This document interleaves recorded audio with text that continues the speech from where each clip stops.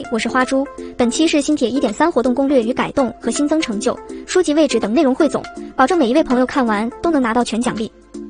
开始前，辛苦大家点个免费的点赞、投币、收藏，支持一下花猪。祝所有点赞的朋友出角色，祝所有投币的朋友出角色和专武，祝所有3连的朋友直接满命满金。关注花猪能第一时间获取各种游戏福利哦。首先，在完成主线任务后，我们来到新茶海中枢的这个位置，找到谛听对话后，他会带着我们跑，跟上去。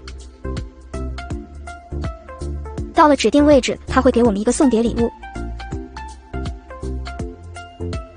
然后在流云渡的这个位置新增了一个商人，可以购买盲盒宝箱，有几率开出需要消耗开拓力才能获得的材料物品，不过是非常看运气的，感兴趣的朋友可以试试。接着是 1.3 版本部分活动做了改动，新增的模拟宇宙环宇蝗灾开启时间定为9月6号12点后永久开放，模拟宇宙双倍掉落活动从原来的9月6号改为9月15号到22号。模拟宇宙中除虚无和欢愉外的其他命途的回响技能不再被视为追加攻击，花猪我打了几次，感觉没什么影响。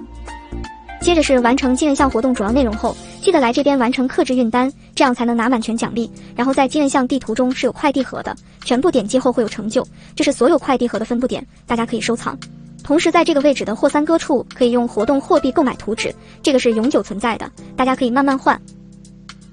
然后在拿到金人巷活动手机地址后，记得点击头像边上的点点点，然后替换图纸拿成就奖励。